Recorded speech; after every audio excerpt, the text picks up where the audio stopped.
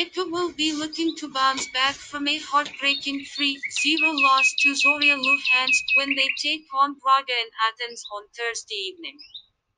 Massimo Carrera's men are 4 points behind top 2 in Group 5, meaning that this has to go down as a must-win game for the Greek outfit. It have no other choice but to go all guns blazing at Braga, meaning that the visitors will have a number of opportunities to score on break.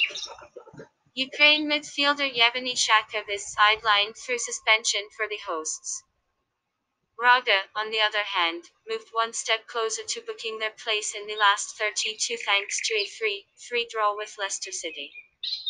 The Portuguese side look sharp in front of goal, and they should take advantage of AK's shaky defense.